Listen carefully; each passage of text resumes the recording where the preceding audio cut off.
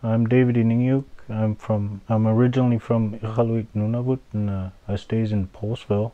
The material I usually work with is soapstone, whale bones, uh, any kind of bone actually.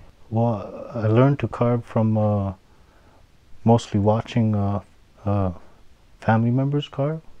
Well, I was adopted, and the family I was adopted to, they had carvers in the family, and I'd watch them carve, and I gained my interest, and I gave it a try one day and started carving after that. Yeah, I've been carving for about 15 years now, and when I first started off, I was in Hopedale, and my first carving was a narwhal. I'm working on a polar bear on a kayak, a whaletail.